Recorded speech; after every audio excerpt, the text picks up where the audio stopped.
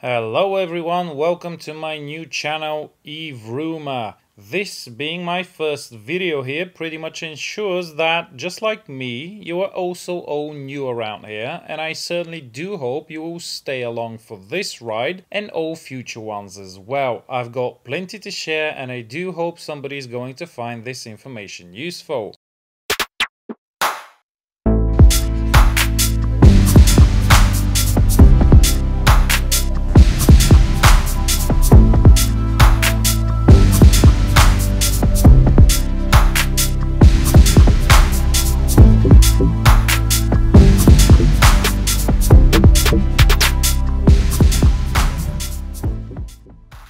So let's get into the first project I have decided to share, my e-bike conversion. I've had the 1000 watt hub conversion kit for at least a year before I got around to installing it, and I have to thank the quarantine for slowing things down around here, so I finally found the time to deal with this one. I did get this from Banggood, can't recall the price now, but they still have the kit, front or rear wheel. I chose the rear. Similar kits are available from eBay or AliExpress, sometimes even cheaper, so I will leave some links in the description below. The kit arrived in good condition, opened it up and thought I'd test it first to see if all is working before I proceed to do any modifications to my bike. It includes almost everything you would need to do the conversion except a battery and a charger, but I will dedicate a separate video to that so I wouldn't water down this one. So you are getting a 1000 watt hub motor along with a wheel and a tire, outer and inner, a screen with some buttons so you have options,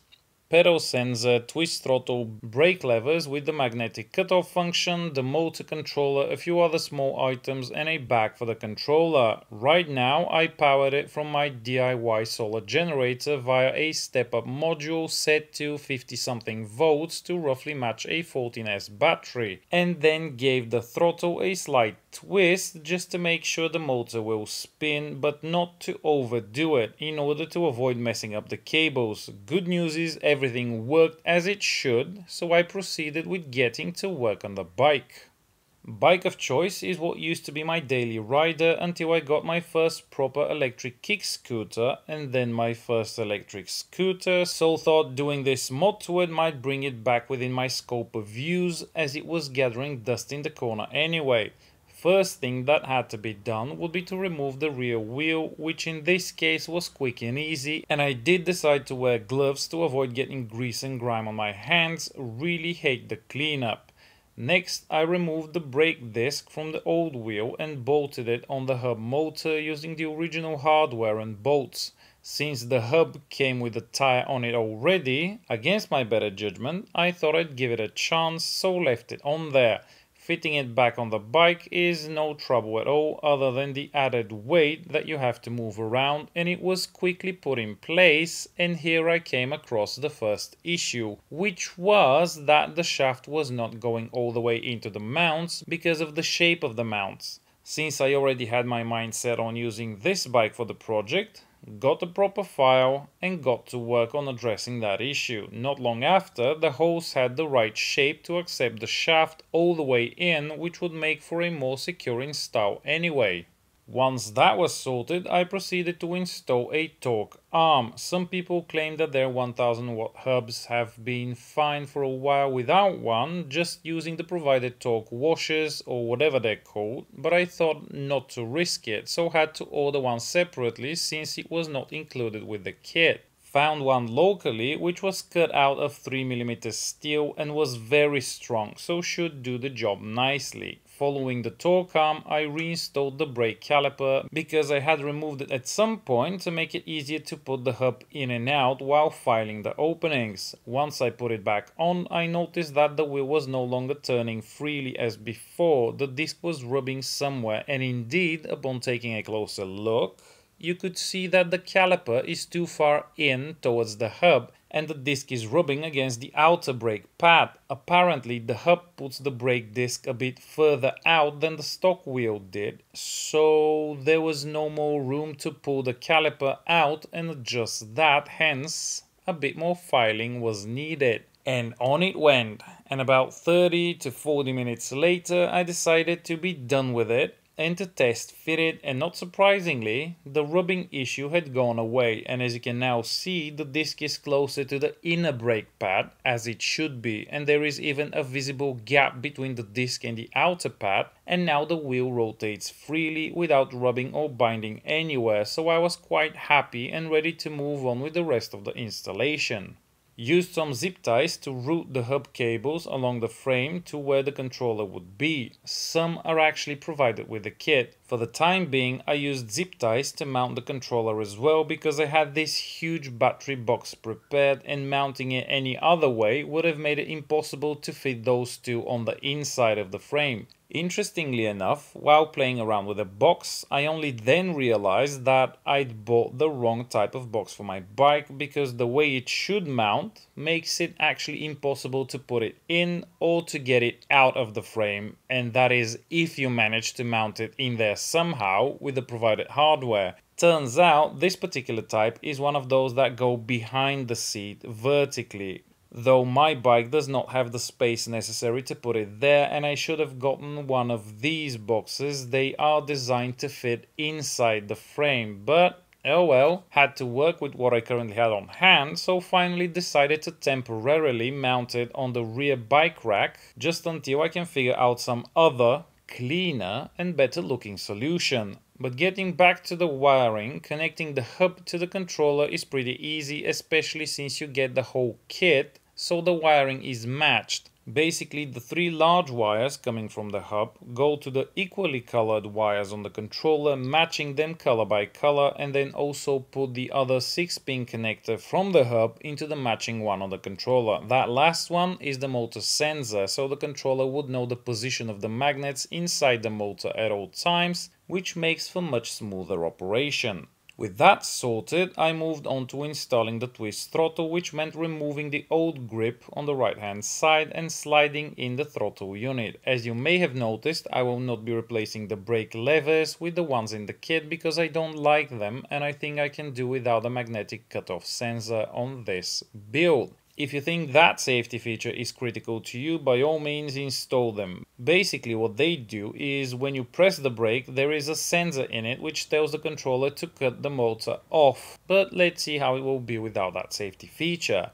Next, I mounted the screen on there, tried to place it so it would be comfortable to operate with the left hand even during movement. Only time will tell if this would be the case. The flexible plastic mount allowed for installation without having to remove everything on the handlebar, so I can slide it in, which was convenient. The clamp seems to be holding it well, and it is easy to reach with one finger even without lifting your arm from the grip. I then routed the cables underneath the top part of the frame where the brake and shifter lines go, so it would keep the clutter to a minimum. Used zip ties for that job. While I was at it, also replaced the left-hand side grip, but not with the one that came with the kit, rather with one from a set I bought separately that mounts really securely and has a lot more grip than the kit one. Next, it was time to tidy up the cables, and I used some more zip ties for the job, tuck them behind the controller, and this should be okay for the time being as a temporary setup until I can figure out their final locations and lengths. And so finally, with everything installed and connected, it was time to hook it up to my portable power station and test it before I get on to building the battery pack. Good news is, all is working as it should, and the display is very convenient, showing all sorts of useful data as well as current draw, though I have my doubts if that is actually calibrated, but it is available nonetheless. The hub is working, reaching a pretty nice unloaded speed, but I did notice that the wheel itself leaves a bit to be desired still, but I guess that is to be expected. In any case, this one should not be pushed through too much of a rough terrain because it just might fall to pieces. I might move the hub over to my original wheel from this bike, but that would require a bit of time and knowledge that I do not yet possess, so it is in the theoretical realm for the time being. Now, like I said, battery build will be in its own video as well as the LCD functions, but here is the completed bike, at least in its temporary configuration. Not the best looker, but it should get the job done of hauling me from one point to another with minimal pedaling, and I'm especially curious to know how well it will do on the climbs because my city is very far from being flat. And having enough power for those uphills is very important. So, with the battery fully charged, it was time to finally take it out for a ride and see what it can do.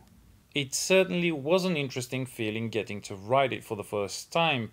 Pedaling without the hub running made it feel very hard, very heavy, but once I gave it a bit of throttle, things changed considerably. It definitely has a jolty start, though that is a short-lived experience, and even though it will not make you fight to stay on the bike, the acceleration is pretty adequate, and it does go up to about 45-47 kilometers an hour on a flat piece of road with me on it. I weigh 90 kilograms, I assume somebody lighter would be able to reach a higher speed. I have seen it go to around 55 to 57 kilometers on a decline, and generally on inclines while pedaling it would stay above 30 to 35 kilometers an hour, but on steeper ones, especially if you don't pedal, it can easily go down well below 30 kilometers. But I didn't expect wonders from something that is a mere 1000 watts, but I have to say this level of power is absolutely sufficient even for this hilly city. And for the most part, most people would probably not need anything more powerful for daily use on the roads and bike lanes, although on bike lanes I would most certainly not go at 45 kilometers an hour. A 1000-watt hub is definitely good enough for all the flat places you can imagine, as long as you're not going to be doing regular off-roading or hill climbing. Nice thing is that using the buttons to select the power level on the screen, you actually change the top speed as well. So for the bike lanes, you can just drop the power level a bit and have the top speed capped around 20 to 25 kilometers an hour, then bump it back up when on the road. It is quite convenient. Good thing is this only actually changes the top speed, not the force with which it reaches that top speed, so you have all that regular acceleration on every level. I did not install the pedal sensor as I only ever pedal on the inclines, and it works pretty dang good that way. Really like how this one turned out. Since I'm lucky enough to be living right next to one of the city's parks, and it just so happens that it is located on a hillside, I took the chance to put the bike through its paces off-road, sort of, going around all of the inclines and declines and all of the footpaths with no direction in general, just moving at random. It was awesome fun, and I now do understand the fun of having something like this in a situation like this. Pretty awesome indeed. I had a blast.